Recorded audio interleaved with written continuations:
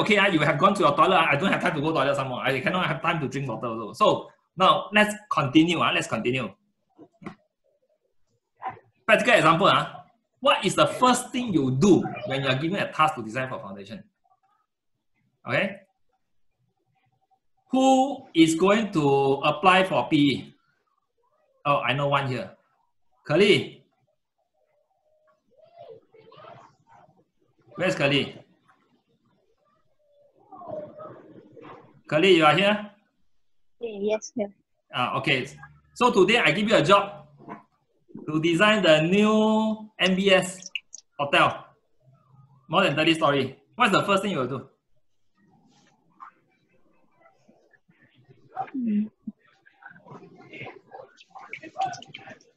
Check the ground condition. Okay, check the ground. How do you check the ground condition? Do SI. Okay, you do SI. Before you do SI, then?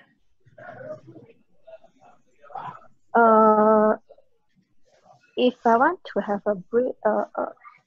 a rough concept, I can refer to Singapore geological map and also the nearby any available Borelog. Okay, good, perfect. 100 marks answer. The first thing you do is to refer to the Geology of Singapore. And in all soil investigation report, okay, they're supposed to attach this Geological of Singapore. They are also supposed to tell us the location of the site of this Geology of Singapore.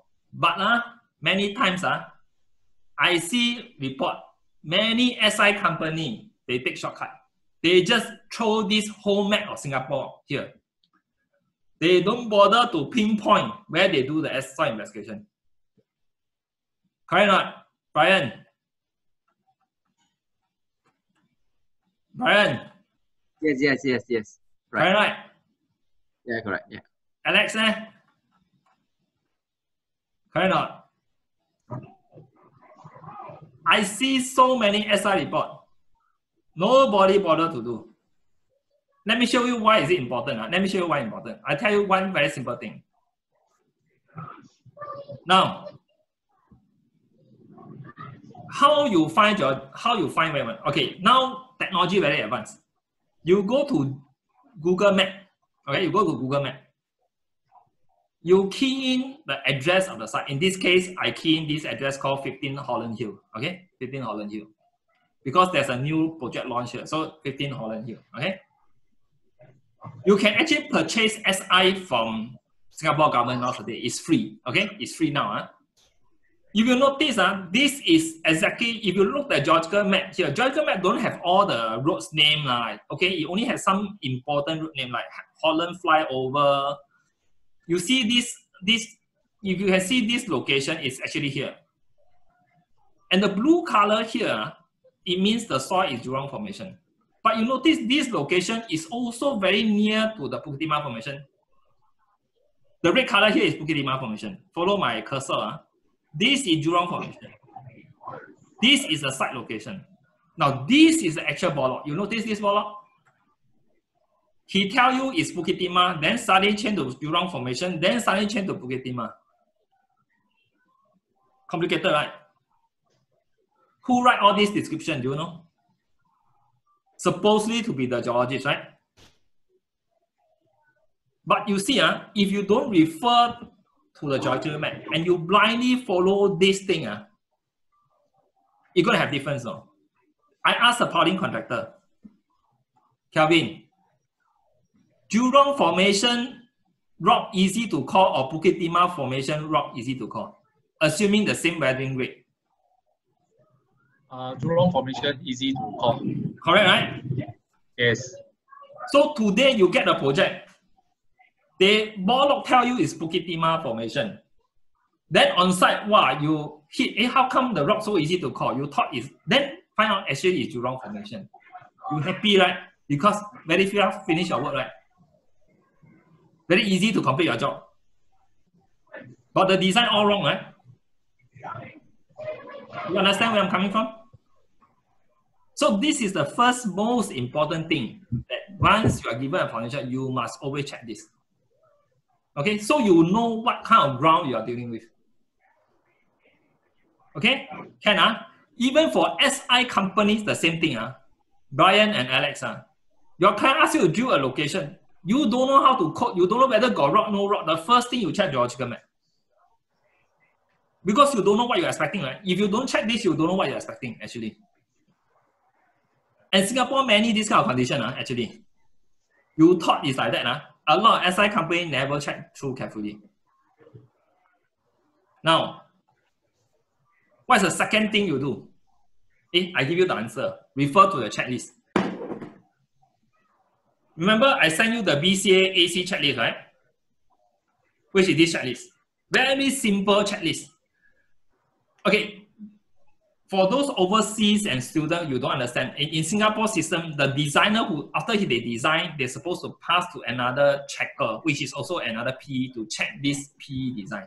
Okay, so BCA has told us that these are the 5 minimum items we need to check. Okay, 5 minimum items. I go through one by one to you because I'm always the one checking. If you don't do this thing, I straight away throw back the design to you. I can tell you, until today, we taught ball power design very straightforward. But a lot of people still cannot do ball power design. Properly, compliance. Now, you take note, the underlying thing. The first thing BCA want to ensure, do you have enough SI, adequacy of the SI? Meaning, the number enough or not? The location correct or not? The depth enough or not? The laboratory test you do sufficient or not? Now, you see the BCIS advisory note, which I already shared with you earlier on. Second thing, the next table, this table, the guideline on identification of rock during ball powering. This thing fresh, 2019, last year only. Okay? We noticed that a lot of projects with rock face a lot of problems on site. Because why? SI show, wow, G2 rock, G3 rock. You call, come out, all like fragment like that. The site engineer, the RERTO say, hey, I cannot confirm this is really G3 rock or G2 rock, you know. They say this thing like soil. Because your coring machine, your core barrel so powerful, you core until the rock, until like soil like that. They say this thing is not rock, no, it's soil. Correct, Kevin? Yes. You have this kind of problem, right? Yes. What is the another contact? I got one more from Keller. Where's the guy from Keller? Selvan, what? Are you here? The guy from Selvan something, an Indian gentleman. Are you here? From Keller Foundation? Not here. Okay, never mind. So BC already tell you to solve this problem already.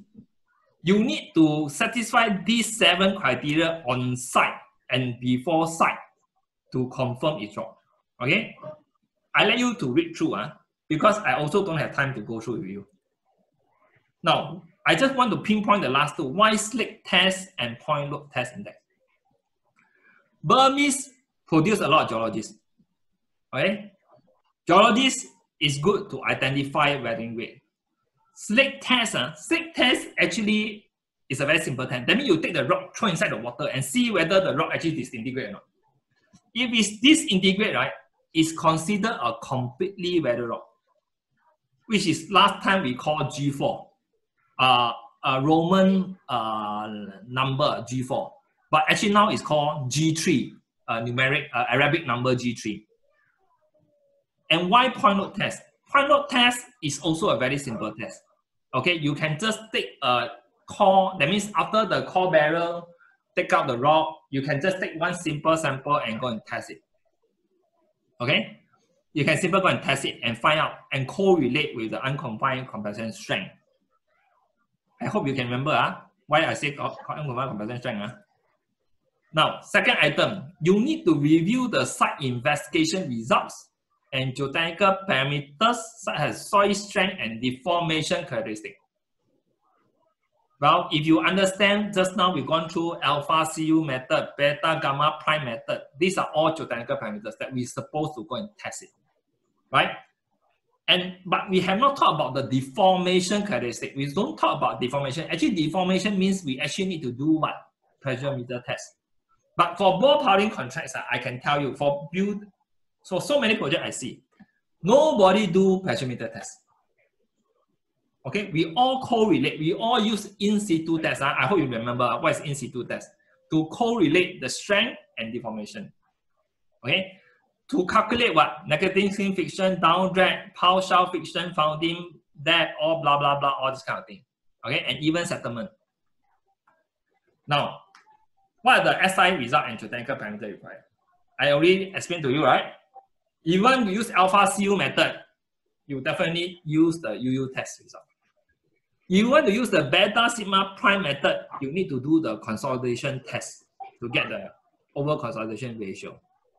Okay?